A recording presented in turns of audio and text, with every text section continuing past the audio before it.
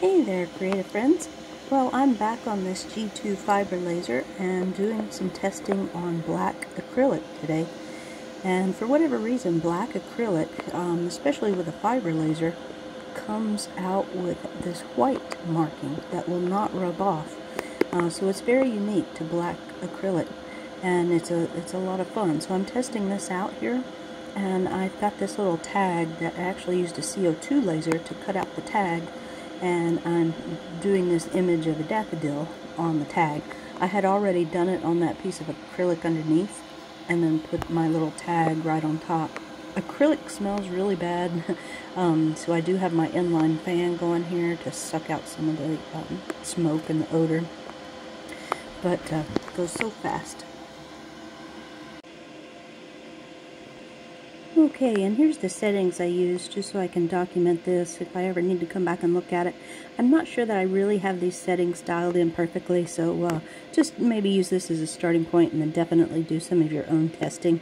So this on the left hand side is just for the image, and then on the right hand side as far as the speed and the power and the frequency. And again, I had bumped up the speed there just to get it to go faster. I think it would look better if you do it just a little slower, probably at 1,000. Alright. And so I had used the CO2 laser to cut out the black acrylic, and then I wanted to wrap around a wooden frame just to make it look a little nicer. And so those pieces were all cut out, and then this is the finished daffodil. And so then I am also, well, this is going to fit really snug, so I'm able to pop this in a little bit later. And I ended up tinting that wood, staining the wood with a light brown stain. Alright, and then I decided to try a different technique on the back. So instead of like a clip art drawing, I'm actually using a photo drawing of some daffodils. And again, here just zooming in on some of my tests on this bigger test piece of acrylic. Those came out decent. Again, I've had a lot of trouble dialing that in. Some of those really dark patches are where it was actually just melting the acrylic. So I do need to keep experimenting to get this to look a little bit better. But these photos on black acrylic come out really, really cool.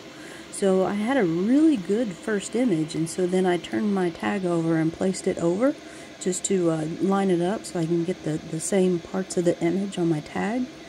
And for whatever reason, just the second time I'm doing it here didn't turn out as nice. So I don't know if it's just adjusting the focus since it's a little bit taller. I don't think I changed anything, so I'm using the exact same settings. I'll show you here in a second on this photo. But the underneath version, I think, looked a little bit better. You'll see that here in a minute whenever it finishes and I lift the piece off.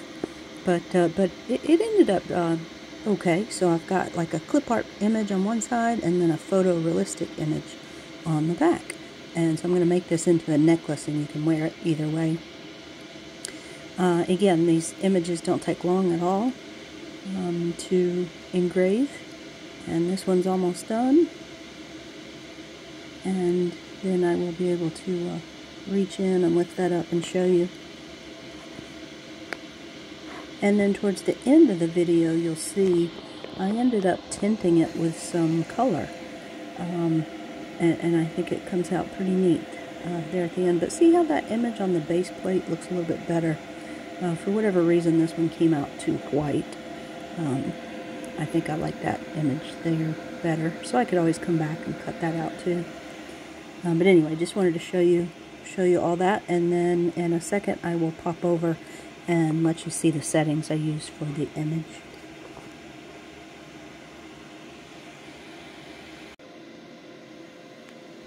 Alright, so just real quick here, if you are trying this yourself, these are the settings I use for this image. I definitely did do the reversal on this one with the grayscale.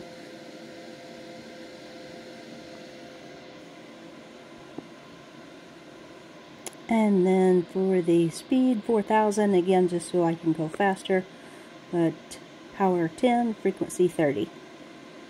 And those were the only settings that I've worked with.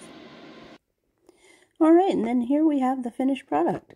So again, a little bit of stain on the wood, and pop that together, and then here's the back. So I was able to use some waxy colored pencils to do just a little bit of tinting here on the back, and I think it's going to stay. So I like the look of that. It's kind of like those old photographs that have just a few of the parts of it that are tinted a certain color.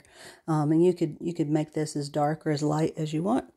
But anyway, I think it turned out fairly nice, and you get a 2-for-1 necklace.